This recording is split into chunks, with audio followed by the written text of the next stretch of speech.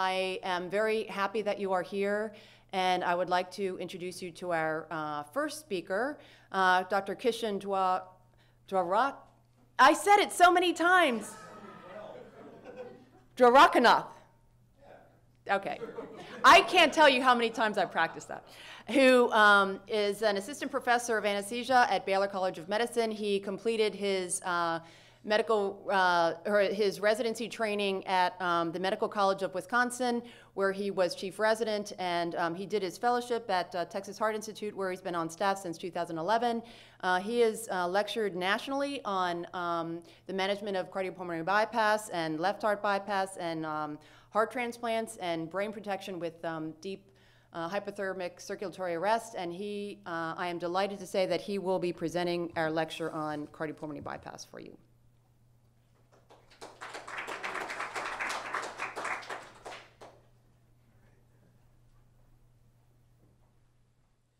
Thanks very much, Elizabeth, for that introduction. It's more than I deserve, trust me.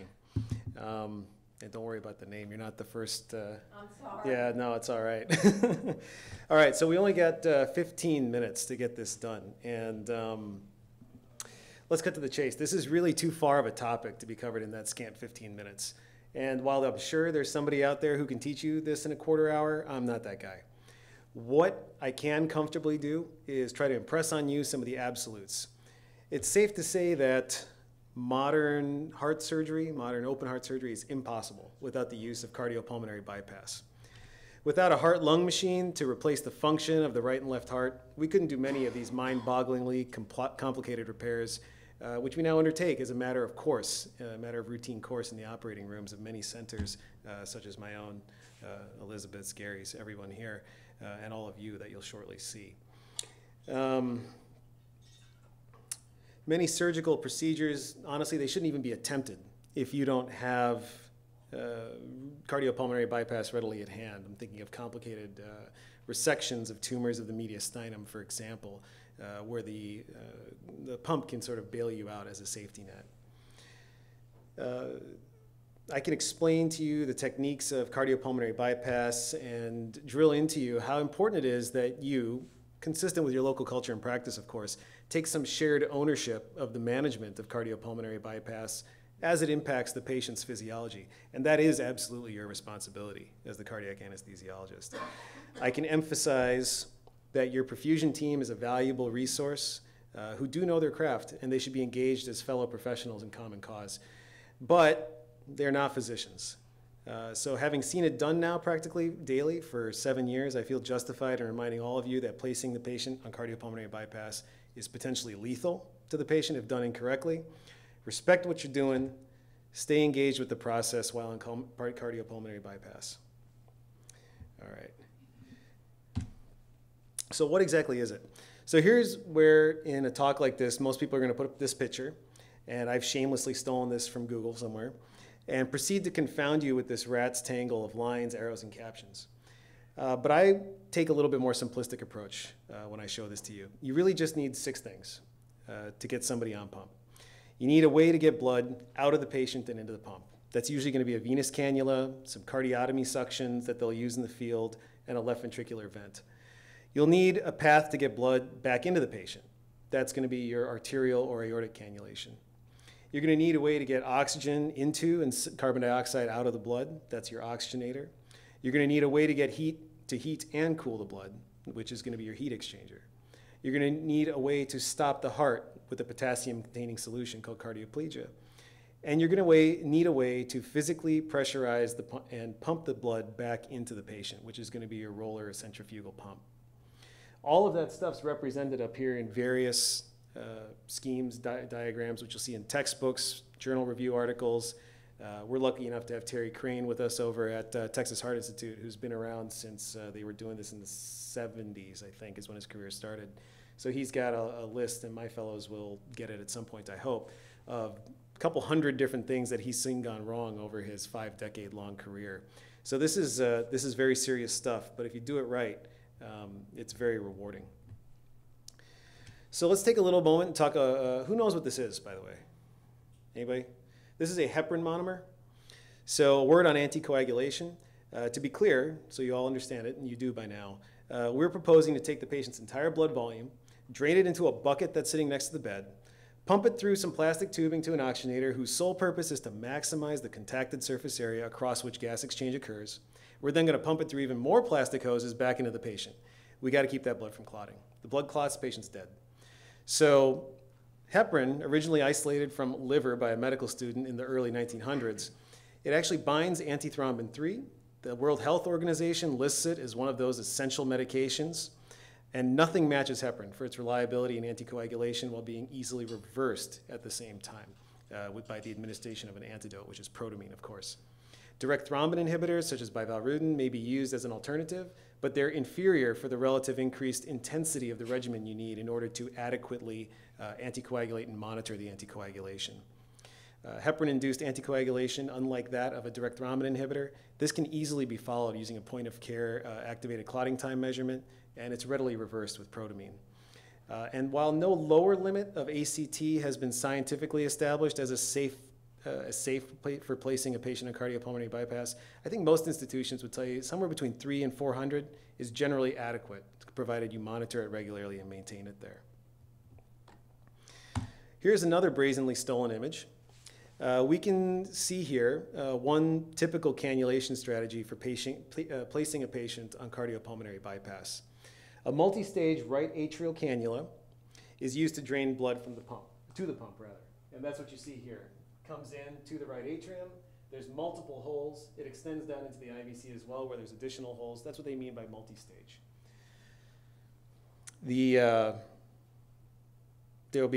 So the blood from the venous cannula, from cardiotomy suction, which is not pictured here, from the aortic root vent, all of this is going to be drained back into a single reservoir or bag where it's going to combine with all the blood that's taken from the patient.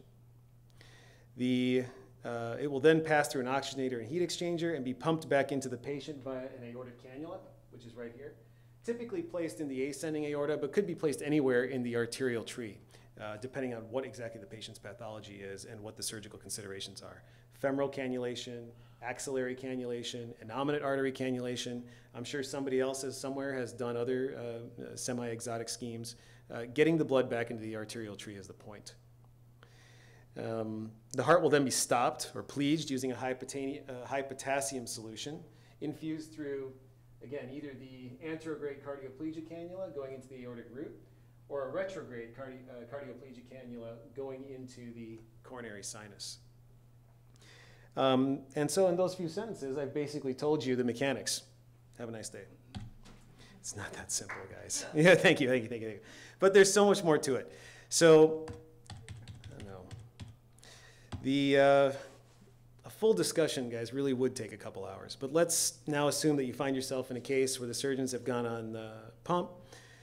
I would like to submit to you that ensuring adequate end organ perfusion is the single most important consideration you're going to have. That's the whole point of this, is to move oxygenated blood around, get it to the vital organs, the brain, the kidneys, the liver, the viscera, and keep that patient alive while their heart and lungs are taken out of the equation.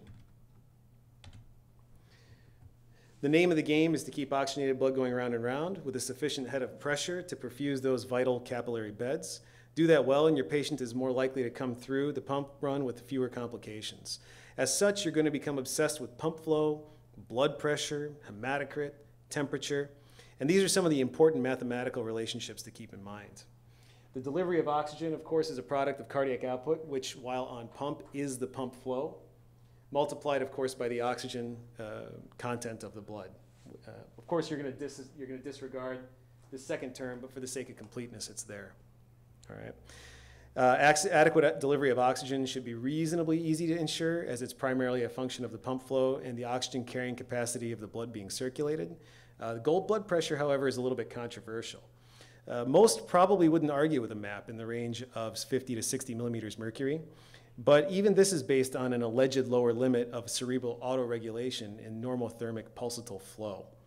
Ideal blood pressures remain unclear as to what's perfect. My general practice is to keep a blood pressure between 50 and 60 unless there's a specific reason to drive it up, to compensate for a known or suspected arterial stenosis to the vital organs, for example, carotid stenosis or renal artery stenosis. To compensate for the fact that cold blood is more viscous than warm blood, hemodilution is employed to ensure that the blood does not become excessively thick such that it cannot pass through those small blood vessels without an extraordinary amount of pressure. This increased microcirculatory flow may in fact increase oxygen delivery despite a lowered oxygen carrying capacity. So you go on pump, it gets dilute. What you see here is a modification of the Hagen-Puiselli, I think that's how you pronounce that guy's name, equation. What you need to know is that the resistance to flow is directly proportional to the patient's the viscosity of the blood, which is dependent on the hematocrit, and inversely proportional to the temperature. Blood gets thicker the colder it gets. It gets thicker the more blood cells are in there. It's really that simple. So it's not unusual to see that blood pressure plummet once you go on pump, because there's an immediate hemodilution effect where, despite adequate oxygen delivery, you're generating less resistance to that flow. We'll get to questions on that later if you have any. Just like in any other patient, the mixed venous oxygen saturation is almost certainly going to tell you something about the adequacy of global oxygen delivery, but you are almost certain to miss out on some small, inadequately perfused vascular beds, which contribute only a little to the total venous return. While a low mixed venous O2 certainly must be dealt with, don't let your guard down if the mixed venous O2 is normal or high. An evolving metabolic acidemia is a good sign that something's not being adequately perfused. Outcome data on cerebral oximetry, also known as NIRS, it's hardly conclusive, but again can help guide adequacy. If you got normal NIRS, you might rest a little bit easy that the brain is at least being adequately perfused. A raw or processed EEG, such as the BIS, which begins to show an inappropriate slowing or burst suppression, that could also be a sign that the brain's not being adequately perfused. Renal function, also very important. Postoperative renal failure is a real concern and a dreaded complication of going on cardiopulmonary bypass. Unfortunately, the urine output really isn't a great marker to follow. As all of you have known from your residency training, intraoperative urine output really doesn't tell you anything about postoperative renal function, generally speaking. And then the effect of cold, there is a cold diuresis, as well as many centers inducing an osmotic diuresis with the use of routine mannitol while on cardiopulmonary bypass, complicates the use of urine output as a marker of adequate renal perfusion. All right. So if you guys manage to grasp this concept on its first presentation, you're a lot smarter than I am. I always have to review this, and I still don't get it right all the time, you guys. I'm going to try to make this as simple as possible, and I'm just going to go ahead and show you everything all at once. Okay, so much has been written about this topic, and while pH stat seems to be the predominant strategy in most adult centers, the ideal management strategy is still far from settled. The alleged differences may boil down to either providing more blood flow to the brain as a consequence of more carbon dioxide in the blood versus reducing the embolic load to the brain by constricting those same blood vessels by lowering the CO2 in the blood. So gases in general do become more soluble in liquids as that liquid gets colder. Think about Coca-Cola or a soda or something like that in the fridge, and then one that's at room temperature. The one at room temperature is a little more effervescent. pH stat. So we at pH stat will do pH corrected to 7.4 at the patient's actual temperature. The sweep will be reduced, meaning the rate at which gas is passed over that blood in the oxygenator will be, it's effectively the minute ventilation. Or you'll adjust by adding CO2 to the mixture, and you're going to correct that pH to 7.4. In alpha stat, the pH is allowed to rise as the patient becomes hypothermic, and it goes up because more CO2 dissolves in the blood, which leaves less CO2 above the blood, giving you a lower PaCO2 and a higher pH. All right. You're as confused as I was. More, yeah, so that's what I said. But what's important to know about alpha stat is that, did I miss something missing here? Yeah, okay. So what's important to know is alpha-stat is that unlike in pH-stat where you will adjust things to vary the amount of CO2 in the system, in alpha-stat you don't do that. The total amount of CO2 in the system basically stays the same, and you're going to allow that patient to run with a metabolic alkalosis effectively. Read more about this, read it a lot, talk to people about it. It's really confusing. I still sometimes don't get it at all. Protecting the heart. Once upon a time, surgeons would simply clamp the ascending aorta and go. Those of you who have worked with anybody who trained in that era knows that their focus is speed, speed, speed, speed, speed. Get that heart unclamped as quickly as possible. Because once upon a time, you know, they relied on a hypoxemia, myocardial hypoxemia, to actually result in cardiac arrest. You starve the heart of oxygen. Eventually, it'll go into one systolic cycle. There'll be no ATP left to release that actin from the myosin, and it won't relax. Time to reperfusion became the essential component for myocardial recovery. Speed and efficiency was the means of protecting the heart.